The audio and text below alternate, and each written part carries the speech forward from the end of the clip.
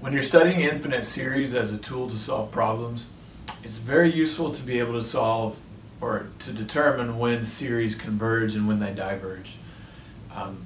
The main context is that you've got some function that you have written as a Taylor series, and you want to know if that Taylor series actually converges to your function at the values that you're interested in. So in the piece of the domain that you're studying for the problem that you're looking at.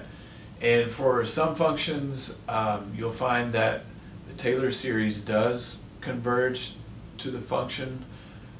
Actually, it may do it for all values of x in the domain.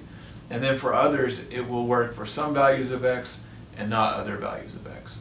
So it's really nice to be able to say when exactly this series will converge and when it won't. I want to look at the example natural log of x. If I take the Taylor series of natural log of x centered at x equals 0, so I go through the derivatives, I plug in x equals 0, this is the series that I get. And if I use this to look at the natural log of 2, for example, that means I'm plugging in 2 for x. I want to know if this converges or diverges. So I plug in 2. I start at n equals 1. I get a plus 1 over 1. And then for the second term, I get a minus 1 over 2. And then a plus 1 over 3, and so on.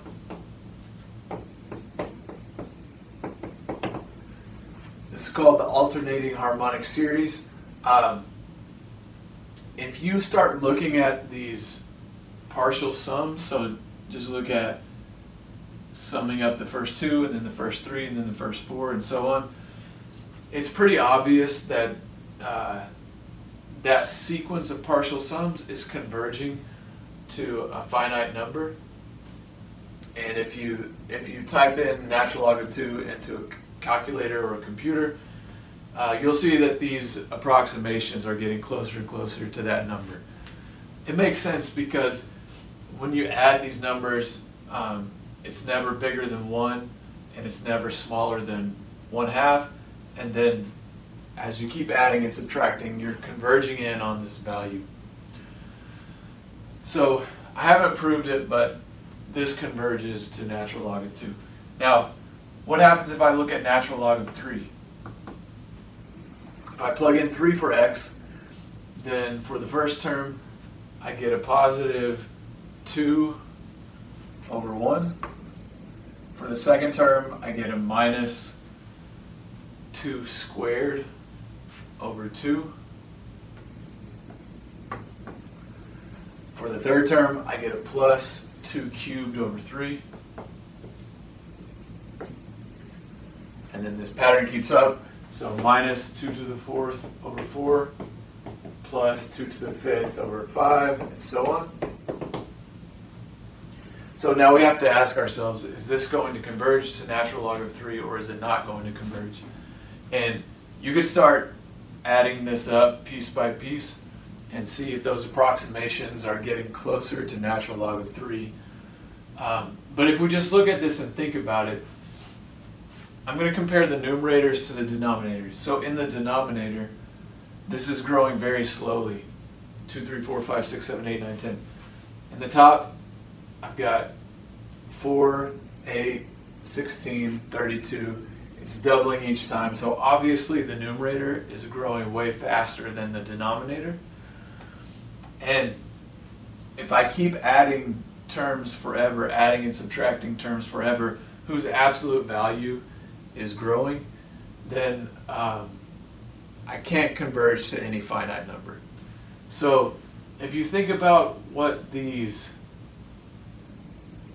I don't know, I think it's helpful to think about these partial sums.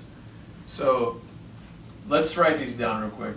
The first partial sum would just be 2. And then the second partial sum would be 2 minus 2, so that's 0. The third one would be 0 plus 8/3, so that's 8/3.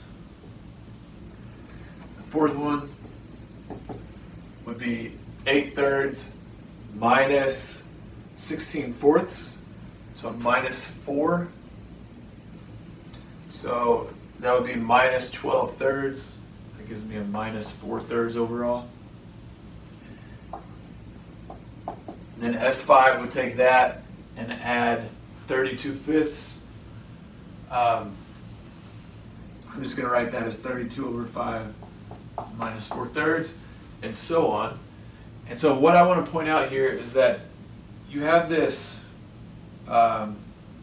this alternating pattern where you've got positive, 0, positive, negative, positive, and notice that this 8 thirds is bigger than 2. This is like 2.67.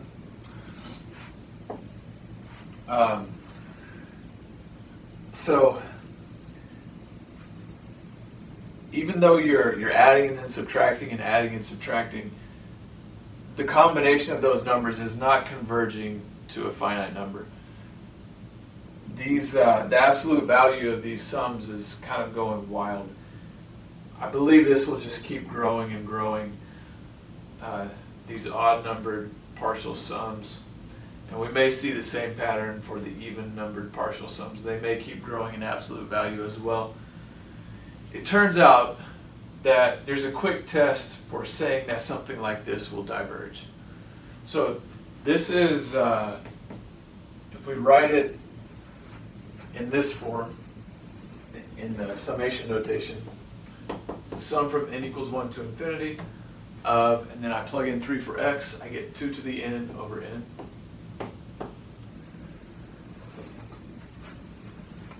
If these terms, oh, I left out the minus 1 to the n plus 1, so let me put that back in.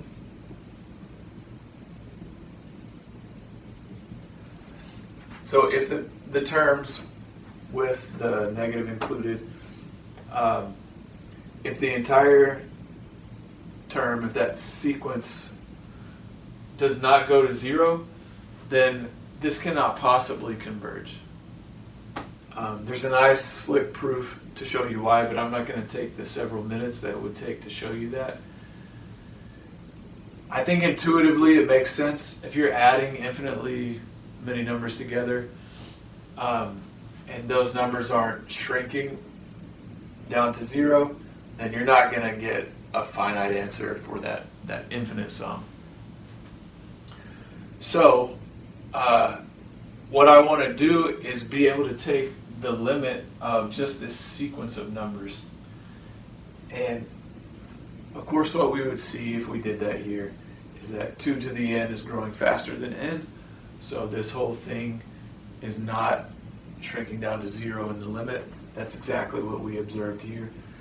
So this diverges. It is not equal to natural log of 3.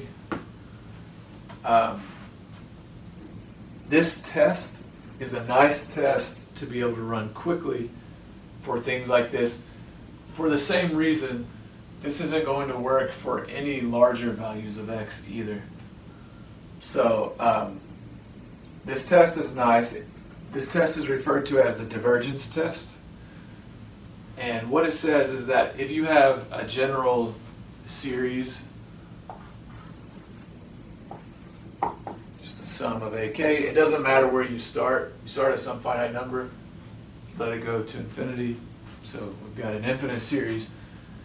In that context, if you look at the limit as k goes to infinity of those terms,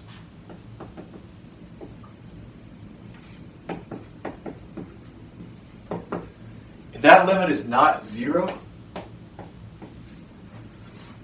then this series cannot possibly be convergent.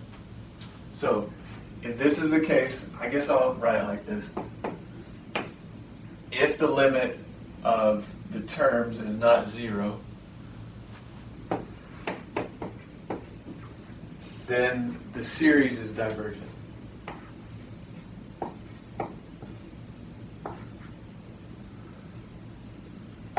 Instead of writing is divergent in words, I'm going to write the symbols equals infinity.